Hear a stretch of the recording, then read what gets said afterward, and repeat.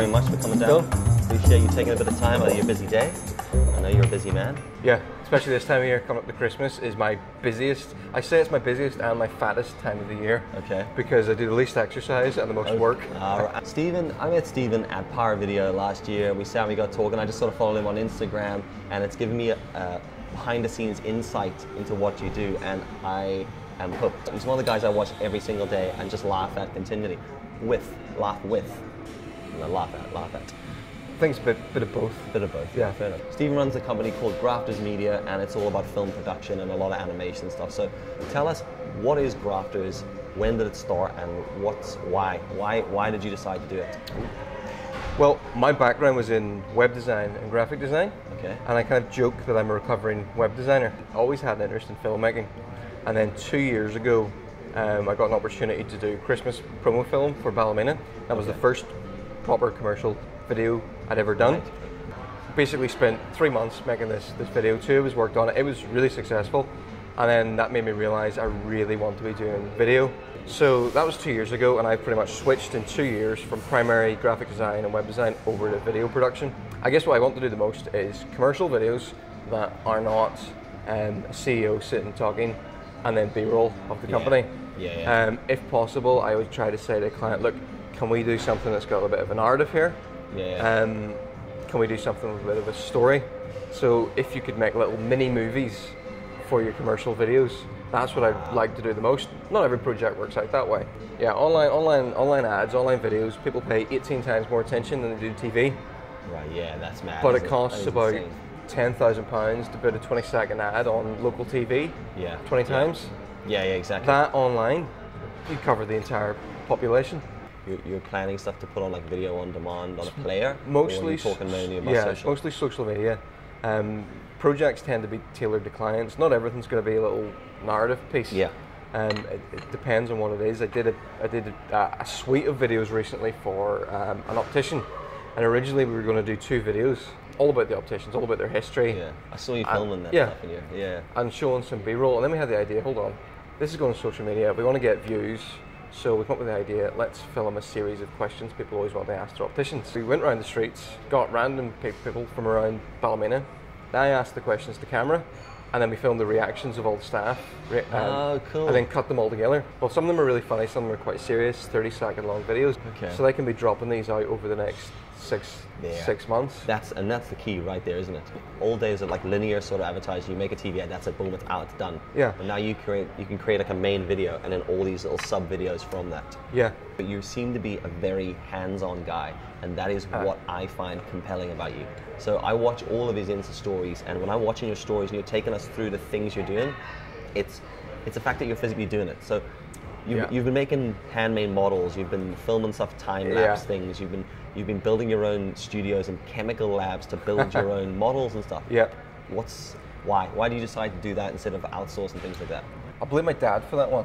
The way sort of I brought up was always, if you can figure out how to do something, you can do it. My parents are both quite creative. Okay. My dad would always have built models of stuff. My mum's like a seamstress. You know, I grew up playing plasticine or trying to build stuff. Yeah. And when I went to school, I was really interested in technology and always wanted to make like products. Right. But so I actually ended up doing this like technology degree, useless electronics. So I kind of killed that. But now I find all these things I learned have come in useful for making like characters and things for movies. Right. And most of that practical stuff is all around Christmas, because the last 2 years I've done Christmas films for Ballymena. And I really wanted to do character-driven pieces. Okay. Because there isn't a massive budget, I can't outsource it. Yeah.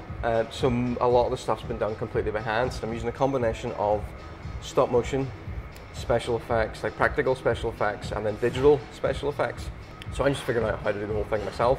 Brilliant. So from scratch, I've had to figure out how to make stop motion puppets, how to cast plastic bodies, how to sculpt them in the first place. I do get assistance with that. My sister works with me, Naomi, and she's an artist.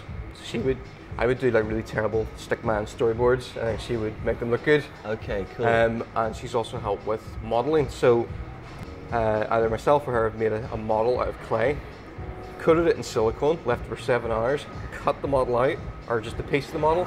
You take it out, you mix chemicals depending on what you want, depending on whether you want plastic, do you want foam, or do you want rubber? You pour it in, you wait like half an hour, then you pull out the piece, sand it down, finish it. So I had these ideas in my head for these really cool looking characters, and they're not just parts you can buy off a shelf, they're completely bespoke. So I thought, right, I've got YouTube, and I found a contact locally who supplies the materials. So I'm pretty sure I can figure out how to do this myself. I'll find out pretty quickly if I can't. If you can't, exactly. And then at that point, you got to break down, or find someone who can help. But the whole plan changes slightly.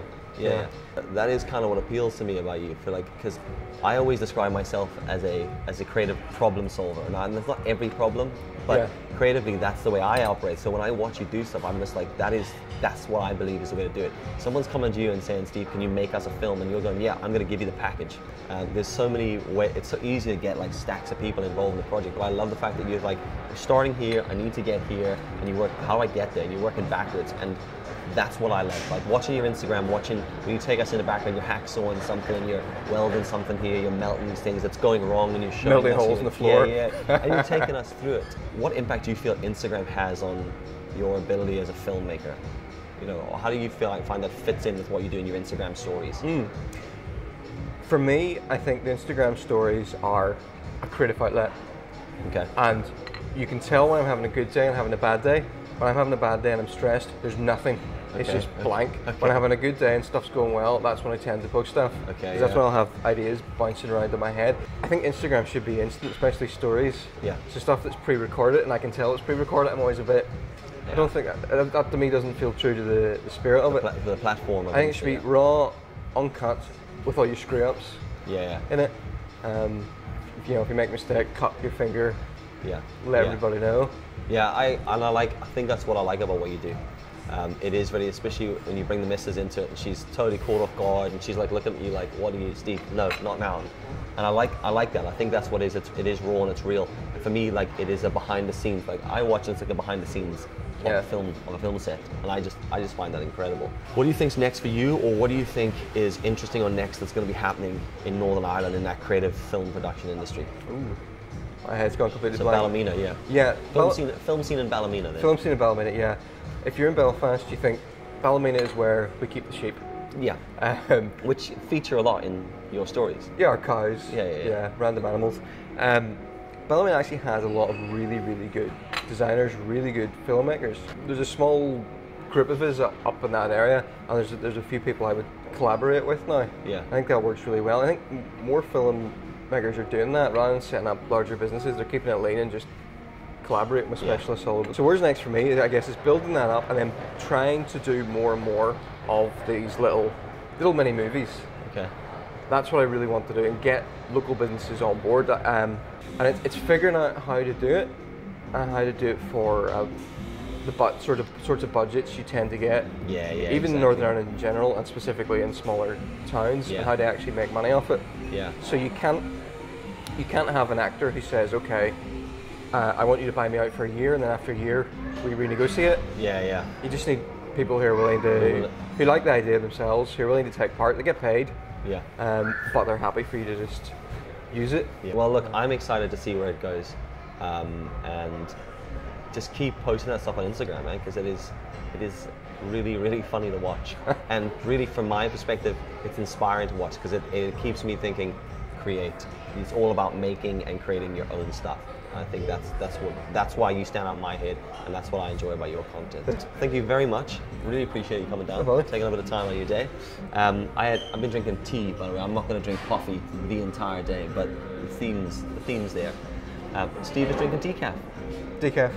Caffeine makes me headachy. Gives me insomnia. It makes me very angry. I can feel that. I got a 1 p.m. coffee rule. I'll have to break that today. But no, I appreciate you coming down, man. Thank you. You're good. Cheers, man. Thanks.